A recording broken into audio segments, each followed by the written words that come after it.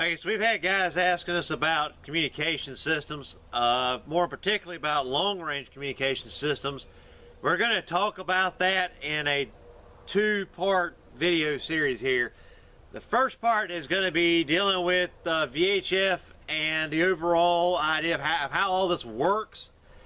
And then the second part is going to be talking most specifically about high frequencies.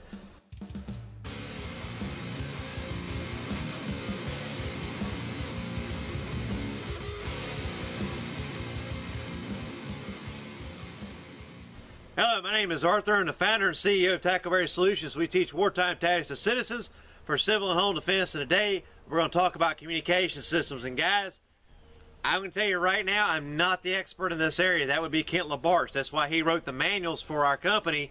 And I believe he has his contact information in there, K6IN, as well as I think he even has his phone number and other stuff too. So if you really want to know something, call him. He's retired.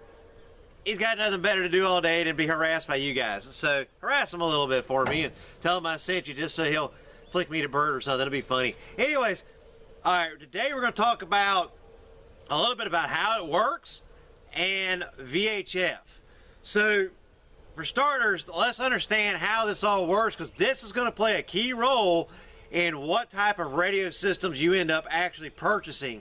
If you're like me, you ain't got the time to sit there and buy a bunch of them and them not work right and try to figure it all out and all that BS. You want a damn thing to work when you buy it, right? Okay. So, very first thing, you have something known as the D layer in the atmosphere. Frequencies such as very high frequency, or VHF, or ultra high frequency, UHF, will just cut right out through that layer. Day, night, don't matter. It's going to cut right through. That's why I can take this radio, a little cheap handheld, and I can talk to the International Space Station with it, because it'll cut right through the D layer. However, my big old HF radio rig I got in there, just like pushing 100 watts of power, won't do it, because the frequency it's communicating on is entirely too low, and it just bounces like this, which is why it actually will talk further, but on the Earth's surface. Because high frequency, that between 1.5 megahertz and 30 megahertz, will just simply hit the D layer and come right back down like this. Now you can do something called a Nevising effect.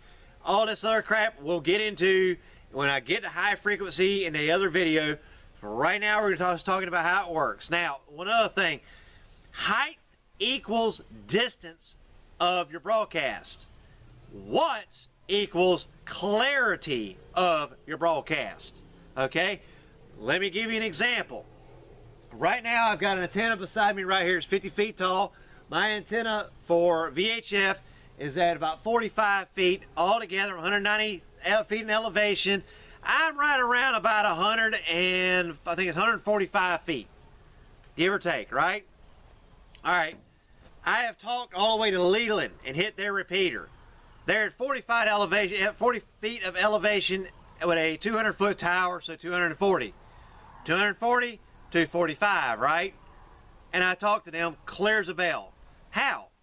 Because I was using a Yaesu FT2980. That is an 80 watt, understand the legal limit's only 50 because it's ultra high for very high and or ultra high frequencies. Well, I was using 80 watts because that's what that radio produces. Love that radio, by the way, guys. It's tough as nails. I absolutely recommend it. Look at the reviews. You'll know whether the radio is worth the crap or not. But I talked that distance on a FlexJ antenna that we built here at Tackleberry Solutions up about 45 feet, clear as a bell. How? Because we were at the same height. That's how. Now, had he been lower or I been lower, I wouldn't have been able to do that. Give you another example. Repeater in Goldsboro is 30 minutes away from me. I can take this handheld radio. I can hit it if I do like this. I can barely hit it. I got to get the alignment just right. Nothing in between me and it. It's a real pain in the butt. Why? Because this antenna is a lot shorter. Now, how is it that old boy could understand what I was saying at that distance? Because I was pushing 80 freaking watts of power. That's why. If I'd had this antenna, also a FlexJ by the way, hooked onto this radio, he'd have heard it. I'd have broke their squelch But would he have been able to understand what I said? Probably not. Now, that being said, if I had to use carrier wave or continuous write, i.e. Morse code, or if I'd have used the PSK system, which is basically Morse code on roids, I'd have still been able to talk that distance. And he'd have been able to understand it. I'd have been able to do it on this radio at only 8 watts of power versus 80 watts of power. Why? Because it takes more power to carry your your actual voice signal that distance than it does to simply go beep and carry that signal the same distance. That's why you got guys that are using like the electric crafts and they're talking all around the world via Morse code on like 1 watt of power. In fact, what you'll see when we get to high frequency is I'm using the PSK system and I'm talking to like Southeast Wales and parts of Nevada and all over the freaking country, all over the world on 100 watts of power. That's why the legal limit for HF is 1500, but I'm only pushing 100. That's because I'm on battery power and I'm trying to conserve that, and why the hell am I going to put a crap ton of money into that system, yada, yada, yada. Anyways, moving along. Now, that VHF typically is not going to broadcast this far on the ground. I have that exact same radio, the FT 2980, in this truck right here. It's on a standard antenna on the top of my truck, but I can only talk 20 miles on it, whereas the radio in the barn here at 45 feet, I talk 90 miles. Now, how is that? Antenna height. They're both pushing the same power. It's just one is at about 13 feet in the air, the other one is at 45 feet in the air. Huge difference. Longer distance you can talk. Ergo, the higher the antenna, the further you can talk. The more powerful the radio, the clearer you are to the receiver. Provided they're right next, not right next door to you, because then you're just burning them up. All right, now let's talk about actual antennas. So just a little cheap Bay thing came with a little rubber duck antenna, right? I actually think it came with a cheaper antenna than this, and I put the rubber duck on it. But solid little radio. I'm getting about 5 miles range out of this. This is perfect for local communications for around your house, for fob tax is what we used to call it. So, if you got your guard, he's out there, you got your roaming guard, you got your guys in your TCPs, that's what you want. Now, why did I go with this radio over like a standard little, cheapo Walmart radio? Well, there's 2 reasons I did that. The first one was because I can kind of encrypt these. Now, not exactly encrypt them, but I can put in offsets and I can put in tone in squelch systems. So basically, I can take that radio and I can make it where you can hear what I'm saying. You just, unless you have the code, you know what it is, but you can figure it out. It'd take you a while though. You're not interfering with my communications. So even though you can hear me, I can't hear you, which means you're not going to interfere with my communications. The other reason is, A, this radio battery actually disconnects so I can trade charging it while I've got another one in, and the guys are still using the same radio at the same location. But another good reason was if I got somebody who's further out, so like I said, it can travel 5 miles. Well, the other little handheld radios, you'll be lucky if you get a mile out of those. Yeah, okay, it says 22 miles. That's not real. It's like a mile. That thing will talk 5 miles. It says it'll talk 5 miles, and it'll actually talk 5 miles because that's a professional grade radio. And I can go out and I can actually talk back from 5 miles out. So if I have a QRF force or a roaming guard or something, they can get a comm link up, no problems. Furthermore, these antennas are detachable. So I can just take this thing right off and I can put something else on it like this. A Flex J, like what I built this one here. This is one that we have for sale. I can take that radio, that antenna, run it up a tree, and now I can triple or double at the minimum. I have had guys tell me they tripled the range of their radio. So they went from talking 5 miles to talking 10 miles. When I tested it, I got 12 miles. Other guys have told me, no, I've talked 20 miles with this radio on your Flex J. All because they were able to change out the antennas. So that's pretty important. Plus, when this antenna gets broke, like the one on my other radio is all like totally bent and crap, I can just take it off and put another antenna on it. Hell, I can manufacture antennas for it. You look at this guy. This is my actual ops radio. So I got ops frequencies in it that have different squelch tone ends and code ends and this. So you can't really interfere with it. But the other thing is, this antenna is made by a Bree, and it can be totally manipulated and broke. And I usually carry it like this. If I'm having problems keying out, I just pop the strap, and now it's over my shoulder and I can talk a little bit better, right? With that antenna, when I tested it, I got 6 miles out of it.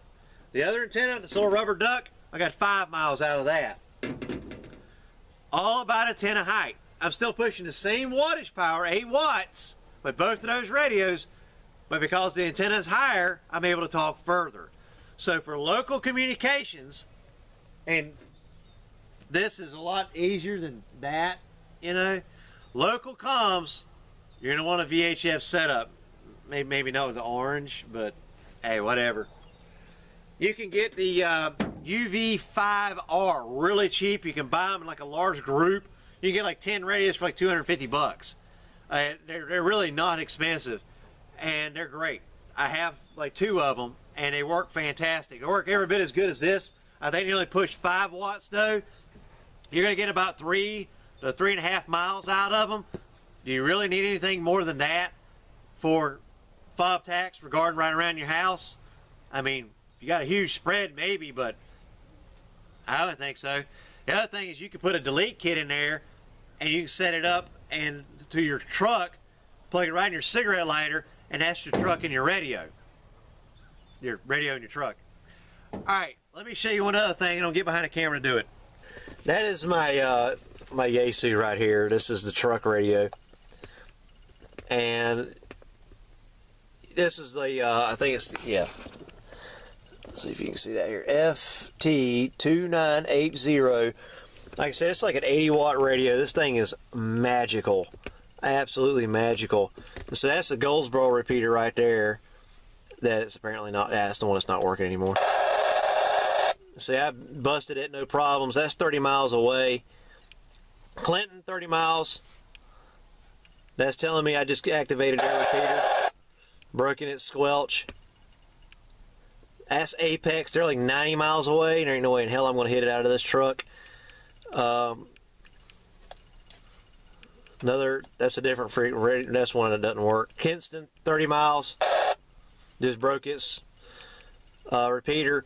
So you just got to get these things and play with them. And yeah, they're freaking. They're nice to have, but they're an absolute necessity for fob operations.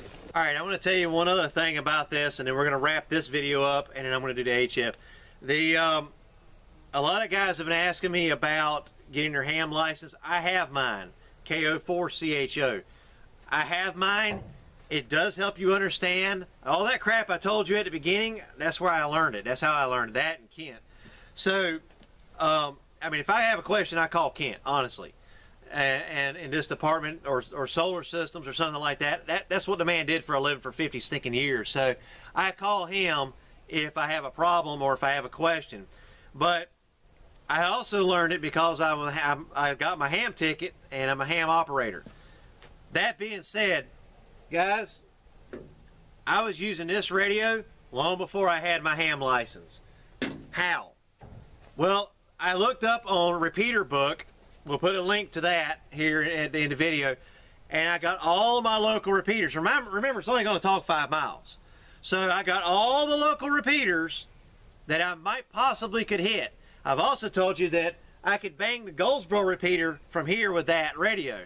So it's actually broadcasting 30 miles. It's just that my voice won't carry that far because the antenna's too low and we're kind of low on power. But I digress. I took all the repeaters and I kicked all those frequencies out. Then I took all their frequencies that were not repeater frequencies and I just listened to them. And when I heard nothing for over a week on those, I just had it on scan and I'm just sitting there listening to it. And when I heard nothing, I chose about 6 different frequencies. I like VHF. I think it works better than UHF. But UHF works better in an urban environment as it cuts through walls better than VHF. I'm in a rural environment, so VHF works better for me, but if I was living in a city, UHF, and if I was closer to the ocean, UHF, because one of the things I found is that water will carry UHF better than it will VHF. Exactly the opposite of each other. Now, after I kicked out all those frequencies and I found dead frequencies, you saw on the radio, first thing that popped up, Maine, right? That is a dead frequency for this area. Then I put in an offset for it, or excuse me, not an offset, I put a code in, a key in code for it, and that's my frequency that I'm using. I've been running it for like 5 years now. Never had anybody on it that I didn't tell them who the frequency was. So I've never had a problem, and I was operating it for 2 years, talking back and forth to the wife at the house, testing my ranges without a ham license. One last tidbit of information. Listening, the information you're going to gather from just listening on something like an HF rig is more important than what you're going to say on it. Finally, in a state of an emergency, the FCC has declared that in a state of an emergency, you can broadcast on any frequency for any reason, so long as it provides to life, limb, or property. So in essence, if SHTF has happened, guys, you're good to broadcast on whatever freak you want. Thank you guys very much for watching. Y'all have a great day.